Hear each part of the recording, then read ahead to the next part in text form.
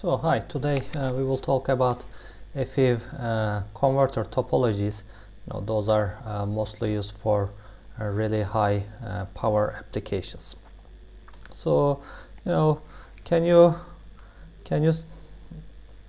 suggest a name for this rectifier? So basically it can be quite strange at the moment, but in the primary side we have a Y transformer, but on the secondary side basically there are 6 secondaries. All of them are phase shifted, and I will show you more slides for that one. And each of those legs are 60 degrees shifted, and it looks like a half bridge rectifier, but not 3 phases but 6 phases. So this is exactly what does it look like. You can either have a full bridge 3-phase rectifier. Change this color. So either you can have a 3-phase full bridge rectifier. Remember that one, like you can have the diodes here, right?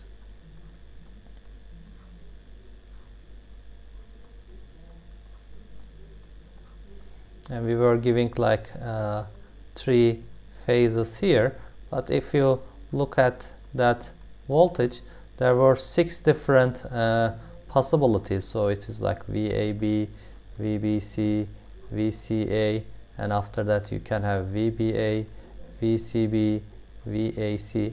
So there were basically 6 different combinations for the output voltage. Here it is exactly the same. The only difference is you have like 60 degrees differences between all those phases, and if you look at the output voltage, it will be identical to that one where you have if it is a 50 Hertz grid, you have 300 Hertz output voltage. But again, here we have the same problem. The same problem with the half bridge rectifiers. Here it can be diodes or thyristors, but you can only draw current from one side, so you are forcing to have some DC current from the transformer, which is not desired.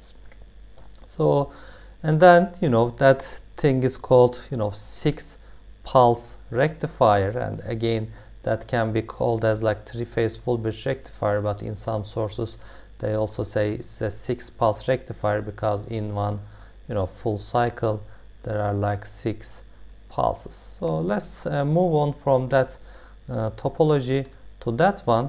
Again, this seems quite strange.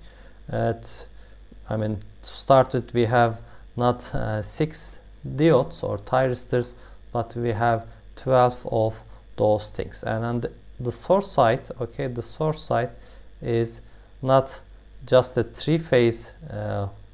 Of course, here is like it is 3-phase here, but on the transformer side you don't have a Y to Y transformer, you don't have a Y to delta transformer, but you have 2 secondaries connected in different. And if you remember it from last year, connecting a transformer in Y or delta creates a phase shift of 30 degrees. So even if, let's say, the turns ratios are adjusted to have the same magnitude, the phases of that phase and that phase are not identical. There's a phase difference, and if you adjust those things, so that is basically a simple way to get a 6-phase voltage from a 3-phase grid. So you are using 3-phase, and I will show you a couple of slides, and you are moving those phases, and it is as if your converter is connected to a 6-phase voltage source. So again, here you have that conversion, and if you look at the output, you will not see like 6 pulse, but instead you will see a much finer pulses, which is like 12 pulse. So each of those things will be 30 degrees. So you can imagine what happened from a single phase rectifier to 3-phase rectifier. The output voltage becomes much smoother, and here it is happening again. So instead of using 6 pulses, we are using 12 pulses. I will show a couple of slides. So I mean, this is again called 12 pulse rectifier, and if you are more interested in those things, I suggest you to read the Lander's book Power Electronics section 2.9, which is also in the link is in the references in the course web page. Okay, so I mean, here let's look at the transformer side. I mean, here they can all share the same transformer, like a three-phase transformer where we have the primaries and secondaries, but there are two secondaries, but the electrical connection of the secondaries are adjusted for one set of secondaries as Y and the other one connected as delta. Okay, so there's a two secondary winding, and that kind of transformers I believe you will see in some other practical applications as well. So they are called phase shifting transformers, and actually there's even more. You can obtain 24 pulse or 48 pulse. Okay, so you have a 3-phase voltage and you want to get maybe 6-phase input or maybe 12 phase voltage. Okay, and the method, I mean, as I mentioned, they are obtained by phase shifting transformers. So the idea, I just showed you, if you connect a Y connection, then you can have that kind of phasor. However, if you connect, let's say, delta, you will have a phase shifting in your phasors. Okay, and if you adjust those phase shifters and number of turns, it is possible to have equal voltages with 60 degrees apart or 30 degrees apart, depending on your topology. Okay, so this is a way to obtain a 6-phase source. Another interesting thing, and if you look at the output voltage here, okay, if you look at the output voltage here, you will see it is not directly the output voltage of that one. Actually, if you just look at that part, okay, if you just look at that part, I mean, it is identical. That part is identical right here. This is a 3-phase full bridge rectifier. So what you are doing is you are phase shifting it. Okay, then on the top side you have another 3-phase full bridge rectifier.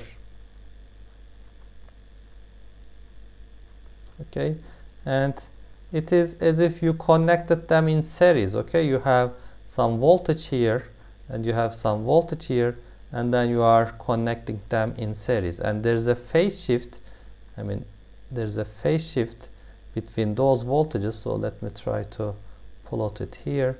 So one of them is like that, right? Of course, like this is this is not the full cycle, this is pi, and the next one, let's say it is shifted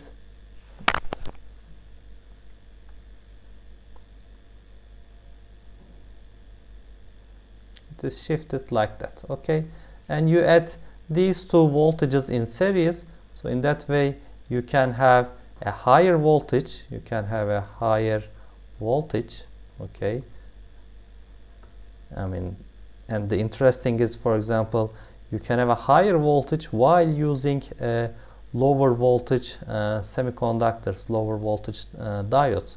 So for example, if that diode can withstand, I don't know, 1000 volts, I mean, you can have a couple of series connections in parallel, and in the output you can have 2000 volts, while keeping the rated voltage of your diodes still small. And another thing, as you can see here, is because of the phase shifting, those maximum and minimum points doesn't overlap, so they actually filter each other, and the output voltage becomes a much smoother voltage, because at that point the other one has its maximum value, the other one has its minimum value, So in the overall you get a filtered waveform, and that reduces the ripple at the output, or if you need to connect some kind of capacitors, the size of the capacitors can be reduced. And actually there are even much extreme topologies like that. So, and one of the most common uses for that kind of multiple pulse rectifiers, I mean this is a 12 pulse rectifier, is high voltage DC applications, where you need to convert AC to DC, and then you have the high voltage DC transmission. I will show you a couple of slides. Then after that, this can be maybe 1000 kilometer line. Okay, then after that you need to convert DC to AC again, and here you will have your three-phase grid, and you will have your three-phase grid. So, and when you are talking about high voltage DC systems, we are talking about hundreds of thousands volts, okay, even a million volts. There are even a million volt systems.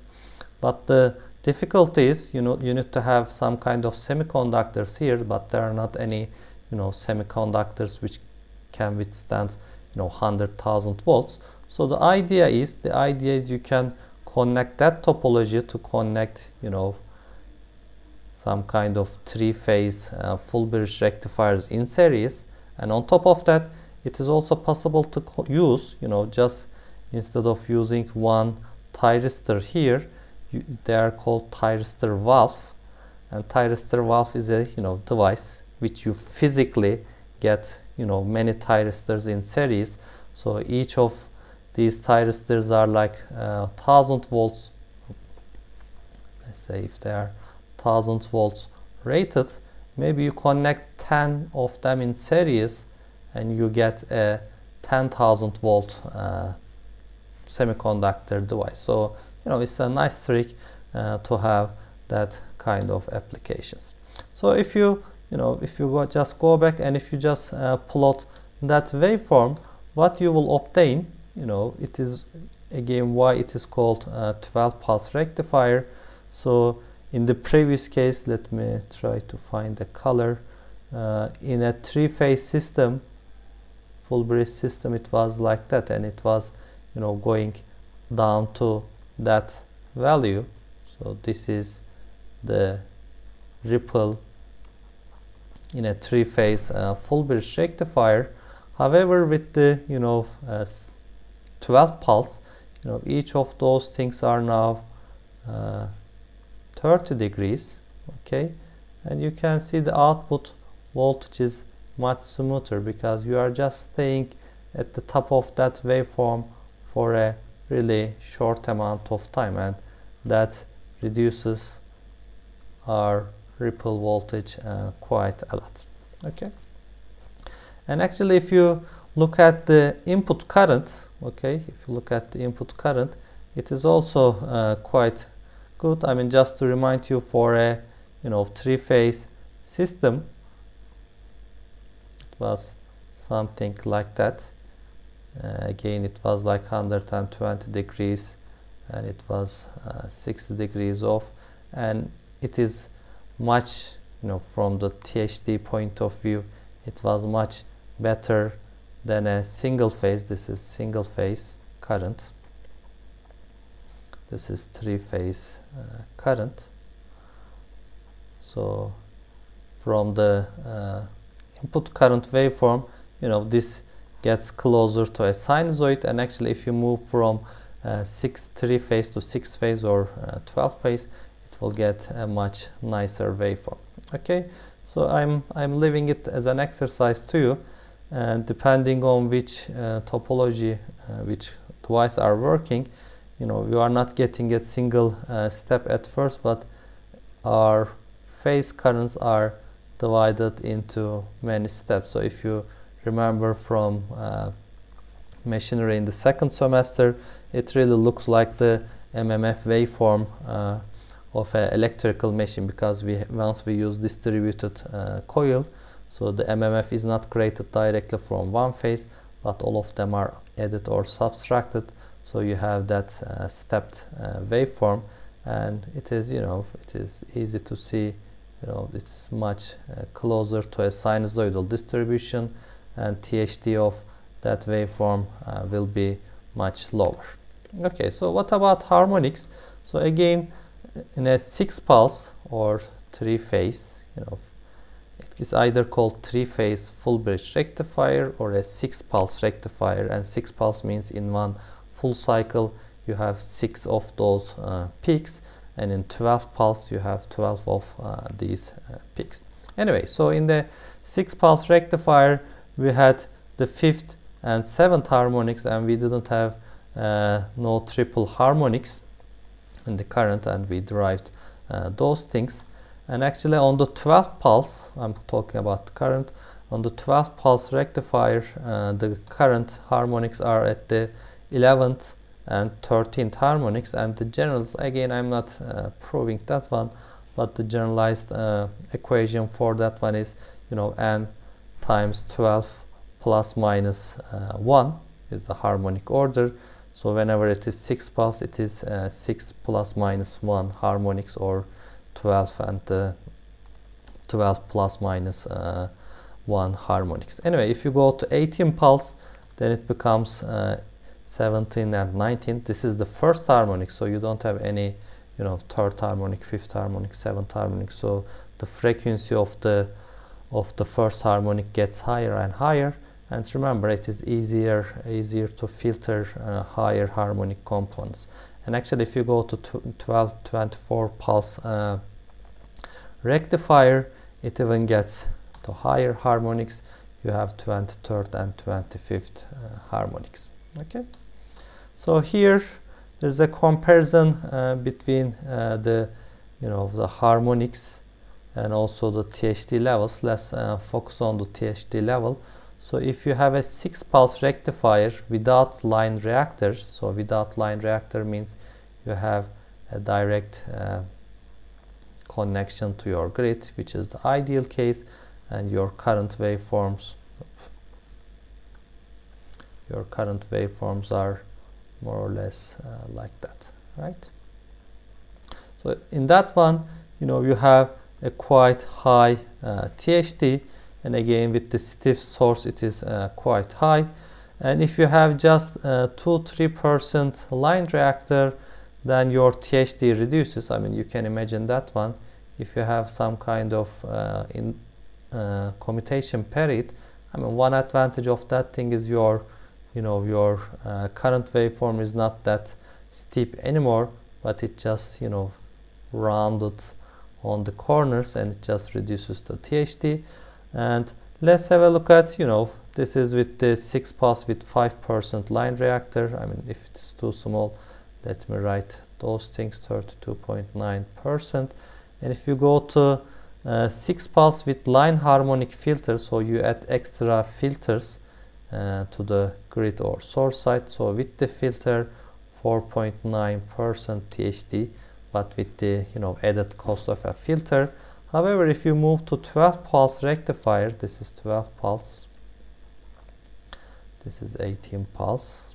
Okay, if you move to 12 pulse, so the harmonics THD reduces to 8.8%, and if you go to 18 pulse, it even moves down to 3.9%. So it just, you don't have to use a filter, and you obtain a much sinusoidal current waveform. And I mentioned those are commonly used in high voltage DC rectifiers. So let me show you a photo. I mean, for scale, here you see a worker here, and all those things, this is from ABB, and this is where all 3 phases are coming, and all that things are probably series connected thyristor banks. Probably there are a couple of parallel connections as well to divide the current. They are connected in parallel to divide the current, and they are connected in series to increase the voltage rating of the device. And the voltage rating of that system is 350 kilovolts, okay, and it is fed using a 12 pulse thyristor converter, okay, and it's supplying two big islands of New Zealand, so they are connected by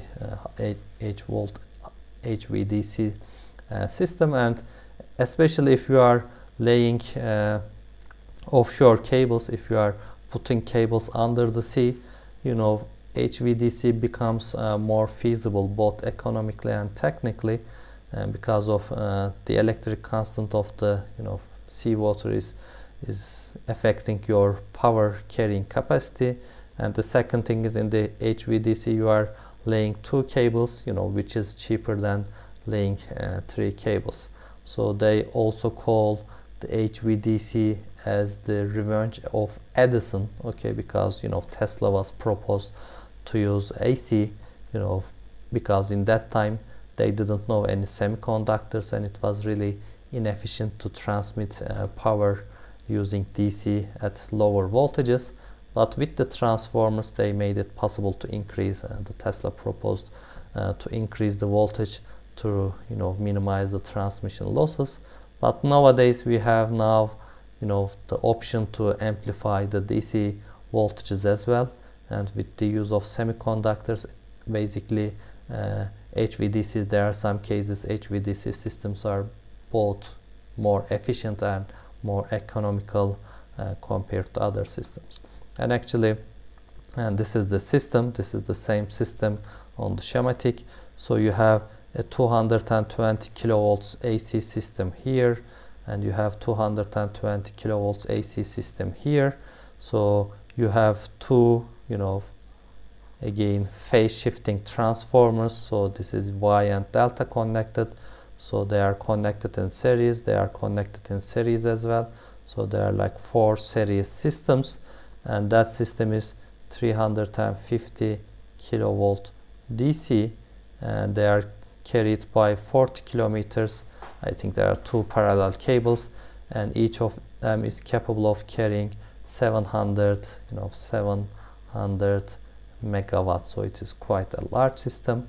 And on the other side you have other thyristor systems, and from DC now you convert it to, you know, AC, and then that is how you connect the 2 islands of New Zealand. So actually the, you know, HVDC systems are becoming more and more popular, and India and China are getting, you know, most of the projects those days, because, you know, you have to transmit power both in China and in India over long distances. And I think in Turkey, I think if you remember from last year, so we have like large hydroelectric dams in the southeast part of Turkey, like Keban, Atatürk, and we are trying to transmit it to Istanbul. So we have a diagonal line. So it is a similar thing in China. So they have like the, you know, Himalayas and large rivers. So they have large hydroelectric dams at, you know, those parts, but their, you know, biggest cities are in the coastline. They have Shanghai, Beijing, and Hong Kong, you know, that kind of all large cities are on the east part of the China. So they have to transmit power, you know, through, you know, west to east. So, and we are talking about really large distances. And again, I think on the shore, I think onshore, for distances larger than 1000 to 2000 kilometers, or for offshore under sea, if the distance is, I think, just larger than 8 to 100 kilometers, okay, so for those conditions HVDC is more feasible. Okay, so, you know, here, you know, there are some, you know, previously made AC lines. So the red and the, I think, blue one are the AC systems, but the new, you know, the orange ones are the operating HVDC lines, and the light blue ones are the, maybe they are already finished, so they are under construction. So I advise you to have a look at those videos to have a better understanding of those systems. Okay, so it is even more possible, you know, to create more pulses and reduce the output ripple, just as an exercise. Here you see a 24 pulse system, so you have one transformer here, so it has either 2 primaries and 4 secondaries. So one of them is like shifted like 15 degrees, the other one is 10 degrees, 15 degrees, and in order to have that kind of intermittent voltage phases, what you can do is you can have one phaser like that, phase A. Let's say you have other phase B. Okay, I'm talking about a transformer. If you add these two, okay, yes, you obtain a line-to-line voltage, okay, and there will be like 30 degrees difference.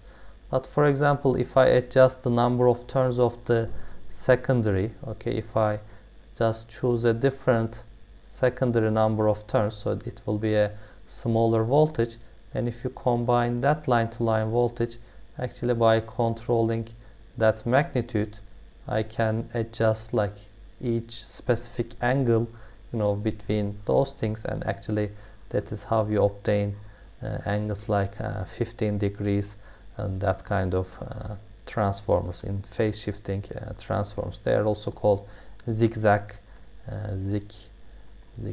transformers. Okay, and again, it is even possible to have 48 pulse, so you always have 3 phase as the source, but here it is as if you have a 24 phase system, and you have all different combinations of star delta, delta Y, Y delta, delta delta, with different number of turns and phases.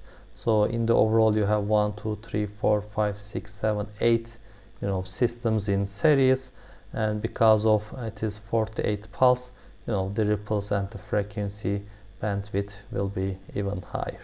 Okay, so that's all for this video.